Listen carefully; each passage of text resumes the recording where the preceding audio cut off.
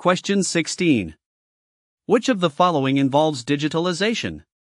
1. Read data from a smart card. 2. Input sound from microphone to computer through sound card. 3. Unlock smartphone with fingerprint. The correct answer is C, 2, and 3, only. Let's address each point one by one. 1. Read data from a smart card. Smart cards contain embedded integrated circuits that can process data.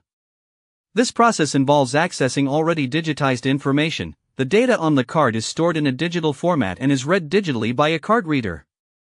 There's no conversion from analog to digital in this process, as the data is not being digitized at the point of reading, it is simply being transferred or accessed.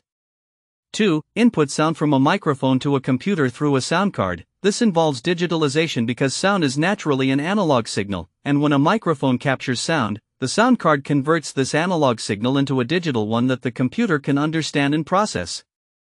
3. Unlock smartphone with fingerprint. This process involves digitalization because the analog information of the fingerprint pattern is converted into a digital template.